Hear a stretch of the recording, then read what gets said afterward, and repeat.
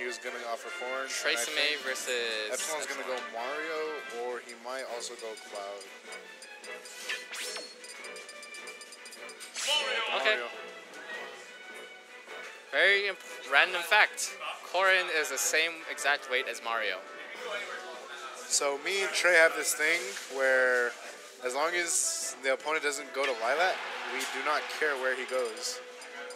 And we do that in singles, we do that in doubles, because that stage just blows. I like Smashville. Good stage. I like Smashville, but I don't like seeing it every single time there's just set on. Well, that's your fault. That's your problem. That sounds like a personal problem. Then again, I don't even like the stage of your ninja. Ooh, wow, that was good. Falling there, waiting for an option, and then down tilting. Ooh. So we're going to see Sub do a lot from Trey. We're also going to see a lot of fair into fair. Just like anything into fair. That's probably what's going to happen, or into up air. And he might also just wait for the air dodge and do up B out of it. I've not seen him do that in tournament yet. Okay. He's done it to me like a couple of times. In tournament? Yeah. Oh, okay. It's I don't know how crazy good the option is, but it's definitely not like a terrible one. Yes. Right? Oh my goodness. But like if you condition your opponent to like just air dodge immediately, and Fireball extended that hitbox. If you just condition your opponent to air dodge right away, and I can definitely see the up B clipping him, considering that like since it's a multi-hit and the launch angle can be changed like last second, I can definitely see it like killing super early for like bad DI. You know what I mean? Yeah, it definitely can kill early with bad DI. Wow, Tressemme's movement is just amazing. Oh, no double jump though. And we got the Treysemme special where he has Ds. Yeah, he used his double jump and then used the dragon lunge. Okay. Wow, that up air didn't kill. No rage. Alright, good in there. Never realized how important rage was in this game, so like you actually try killing without it. Oh yeah, it definitely it plays a big factor in a lot of characters. Some characters are good without rage, but like many of them definitely need it. Ooh, oh wow, the dragon waiting it too. Wow. The mind game between these characters, or these players. Oh. Ooh. I'm surprised the up smash actually didn't hit. Wow, just shielding straight in front of him. Alright. And up air's gonna take that stock yeah. at 150. But Epsilon got a really good amount of extra credit on that stock, so yeah. Oh wow, badly spaced back air.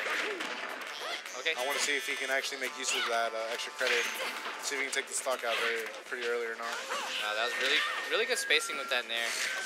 Oh my goodness. That nair spacing. Alright. So when I personally play with Trey, I know he likes doing nair because if he hits you with it, it leads into so many combos. Yeah, you can follow up with almost any of her aerials. Or just fair or up air. Or nair. So that's a lot of aerials. So Epsilon playing it really smart, just running up and shielding. Yeah. It's good, and I think it is frustrating Treysemme, but Treysemme still getting those straight hits in, and Epsilon still hasn't got anything else. Ooh, nice jump away. Oh, okay. Alright, down throw, up air. Alright, just going for the damage. Oh my goodness. I'm sure Epsilon tried to go for up smash rather than forward smash. Yeah, I'm pretty sure up smash would have been way more better to do, considering the iframes on it. And Trey trying to clip him with the pivot F smash. Oh my goodness. Up smash out of shield. Yeah, taking it. Game 1. Try to go for that grab. Good stuff to Epsilon.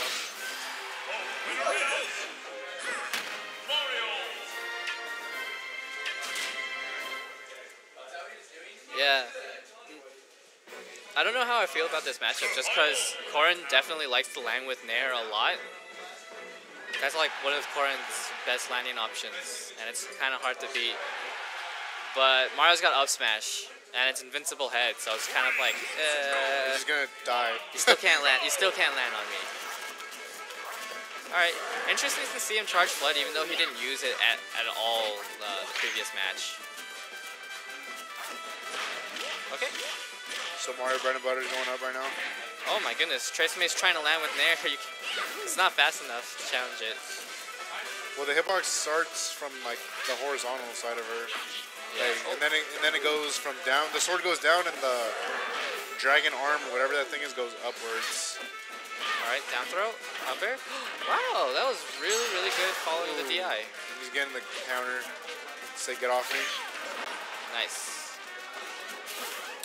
See? Oh, good dragon wedge to cover the get out. Oh, the dog. So every single time Treysemme like loses a game, he opts to take people over here if they don't ban it. And I'm like, even right now, I don't know why he would. But I think one thing I can see benefiting him is that when he does the dragon lunge on the right there. On the edge of the stage. You can just clip someone's. And back here not killing. Yeah, especially on the left side of the stage. Usually. And he had his jump. Wow, really good stuff. All right. That's the up smash. Okay. Interesting to see. Oh. Ouch. Epsilon even threw out a fair, which is pretty questionable. That was good from Treysemme. Just punishing it the best way you can. Got the kill. Yeah, saying nope, you can't recover high. You gotta go low. Oh my goodness. So I want to see if Epsilon's gonna take the stock early or if he's gonna let the extra credit build up. All right. Yeah, Epsilon actually. He's really good at. He's leveled up a lot since when I first played him up at Galaxy. Man. Yeah, I'm really happy for him. He's really good at like chasing down the opponent. Like if the opponent's in the air, he's really good at following them, just like that. Yeah. But also, okay. There it is. That's the reason why he chose this stage. Ooh, dragon lunge. So is that the only reason why? Because I could also like if it's that's an Epsilon SD is unfortunate. Right now, so that counts at 1-1. So I wonder where Epsilon's gonna opt for. I think he might take him to Battlefield. I think you need to take him to Battlefield or Dreamland. Because Town can be a bad counter pick considering that Corn can kill really early. I definitely see Dreamland benefiting Mario more than Corrin. How is that? Just because up smash. Mario likes up smash. That's it. And plus, you can get pineapple as Corrin. Yeah, because her dragon wings like extend her like hurt box and she just dies. But okay, Battlefield. So I was right on the Battlefield. Yeah. Because I know both these characters, or players, I should say, like platforms. Ooh, good down air. Down air is such a good option for Mario to land. People don't expect it. People always expect you landing with an air or a back air. Ooh, trying to mix it up. Treysemme sees right through it. All right, dash attack. Okay, that was. I want to see Epsilon like not roll so much because now he's starting to get punished. Yeah, I was just about to say that was actually a weird roll option. Good dash attack to cover the air dodge. Okay, back air. Oh, nice run up shield after that back air. Niu was not safe. Ooh, that conversion. Inside V. Okay. Alright, nice F tilt. It's definitely very hard to space that move also because of how short the range is. Yeah. So I think Tressemme's conditioned Epsilon to the point where like if he's not gonna Yeah, no, actually that's what's been going on the whole match. Tressemme is really good at kind of mixing up whether he's gonna land with an air or just drop down and grab. No, not necessarily that specifically, but if he's gonna opt whether he should dragon lunge on the ledge. So because he's been seeing that Epsilon's been shielding the whole time, so he's gonna rush in and just punish with the grab. Yeah. Oh my goodness, this string. He's playing with the platform so well in this matchup. You can't just up air like that against a character with disjoints.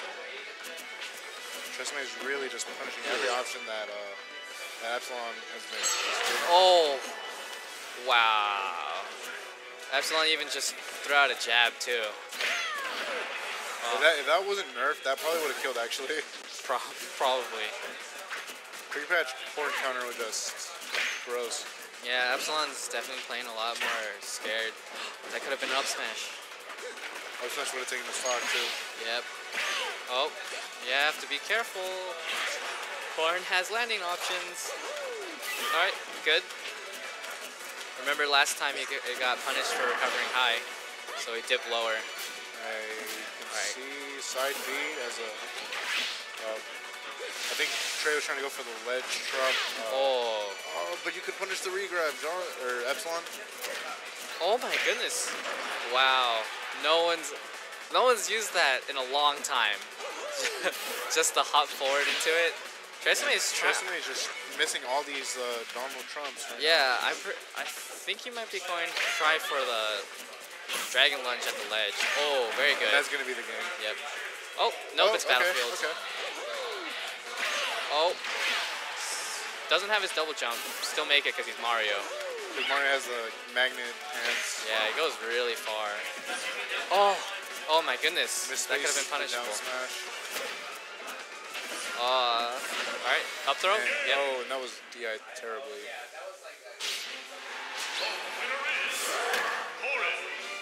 Good play from... And Treysemme wins 2-1. This dragon unicorn horse thing. Yeah, good play from Treysemme. Definitely. Brought it back from, considering from the SD he got from game 1. Yeah, good stuff. He won the set. Definitely adapted and conditioned his opponent really well. He's alright though. He's alright. Yeah.